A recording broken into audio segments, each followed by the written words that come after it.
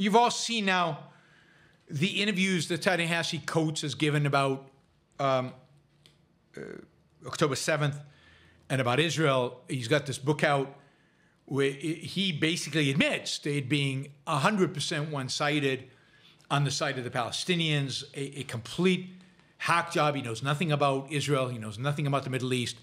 And yet he's written a book completely supporting the Palestinians, calling Israel an apartheid state, siding with the Palestinians across the board. And yet he's completely ignorant of so much of what happens there, the history and everything else. And he admits so. It's not like he's hiding this. He actually admits it.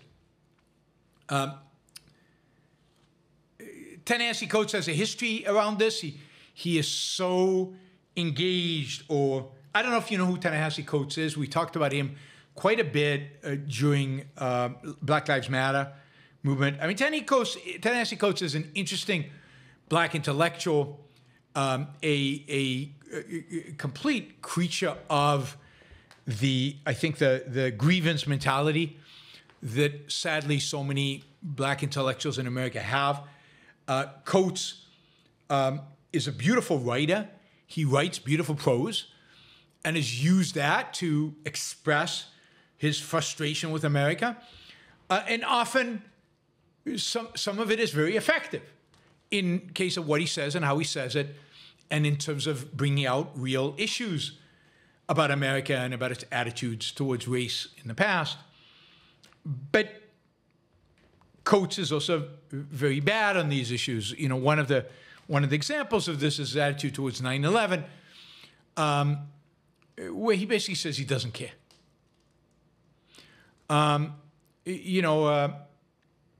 He writes, "Damn it all, I could see no difference between the officer who killed Prince Jones and the police who died, or the firefighters who died. They were not human to me. Black, white, whatever. They were the menace of nature. They were the fire. They were the comet, the storm, which could, with no justification, shatter my body."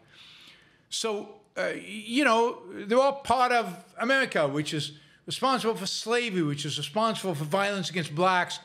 And therefore, 9/11, any kind of horrific is justified, and he cannot, or at least he can't feel sympathy for anybody. No matter what the color of the skin, he can't feel sympathy for anybody who is a victim of this if they're not willing, I guess,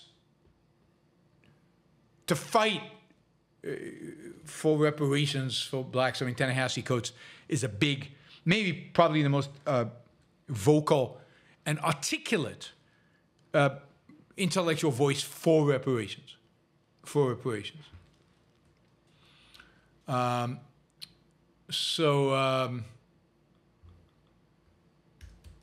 Anyway, that is Ta-Nehisi Coates, and he's been on a book tour, and he did an interview with CBS, and he also did one, later on with Noah Smith, and a lot of this stuff, it's just ridiculous. I mean, in the Noah Smith interview, he says basically that he cannot guarantee that if he was in Gaza and, if he was as persecuted as the Gazans are, that he wouldn't go out and rape and pillage and murder on October 7th, that he wouldn't have joined the people doing that. And in that sense, he couldn't condemn it. I mean, this is just evil stuff, horrible stuff that Coates has been spewing in the various media outlet all over the place. Anyway, that's a big story. It relates to Ta-Nehisi, but I also wanted to point out a story about CBS, and that is in the interview with CBS,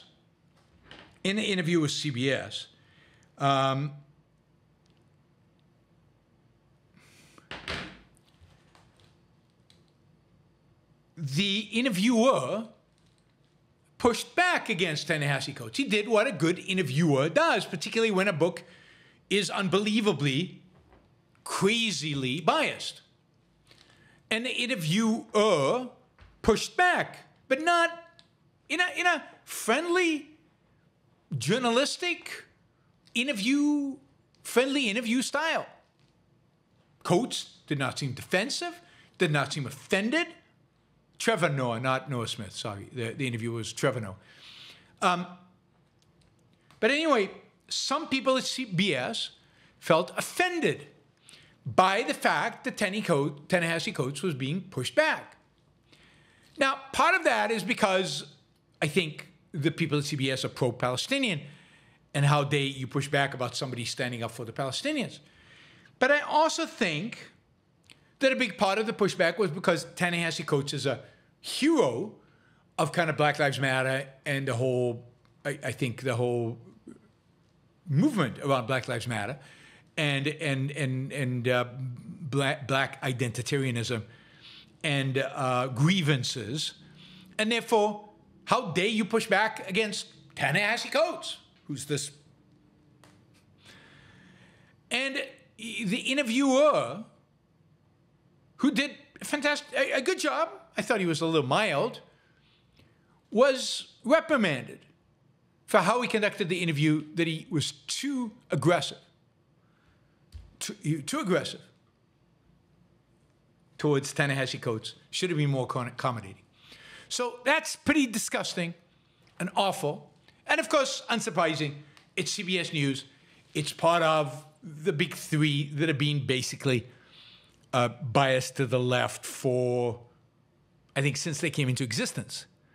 But it's just gotten worse over time as the whole media landscape has shifted leftwards, at least the big media. But this is CBS, so it shouldn't surprise anybody. But then I found this other story that I found, wow, this is kind of interesting. So it turns out CBS is about to be sold. CBS is part of, and I think this is right, is part of Paramount, right? It's, I mean, it's part of Paramount. And Paramount is just about to be sold, including CBS, to a company called Skydance. Skydance is owned by David Ellison.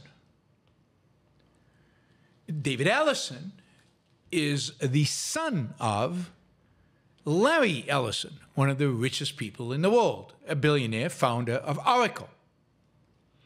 Larry Ellison, who has provided a lot of the funding behind Skydance's purchase of Paramount, which includes CBS. Larry Ellison is a huge supporter of Israel, has been for decades. Financial supporter, ideological supporter. Larry Ellison is also, one of the founders of one of the great entrepreneurs of Silicon Valley, a gazillionaire, and a free market guy, generally, broadly speaking, and very, very pro-Israel. So soon, the people of CBS are going to be owned by a very pro-Israel, and I think Larry Ellison is probably also pro-Trump, but certainly pro-markets, not pro-the left on economic issues and on issues like Israel, and yet Larry Ellison is going to own CBS. It's like Elon Musk owning Twitter, something like that. So rumors have it that once the deal goes through in the first quarter or early second quarter of next year, the Ellisons are thinking of blowing up CBS, basically replacing everybody and changing a lot of stuff. Remember, CBS also owns 60 Minutes. CBS is a news powerhouse. And it's going to be really, really, really interesting, right? To see how all this goes. Skydance is buying CBS and Paramount from Summer Redstone. Summer Redstone is the daughter of the media magnate Redstone, who built this massive empire. Anyway, it's going to be really interesting how CBS is going to evolve once it has these new owners, once Skydance is the new owner of CBS. But this is one of the beauties of capitalism. You don't like the way media is run? Start a competitor. Maybe it's easier just to buy one of the media companies instead of starting a competitor. Maybe just doing it. Right? Yeah, I know that Larry Ellison attacked Microsoft during the antitrust in the 90s. A lot of people attacked Microsoft back then. A lot of so-called free market libertarians did. It doesn't change the fact, so did Mark Andreessen, so did, what's his name, who ran Sun, Sam McNeely. They all attacked Microsoft, sadly. But doesn't change the fact that, Larry Ellison is considered a small L libertarian, certainly not a leftist, and somebody who could very well change the media landscape in America.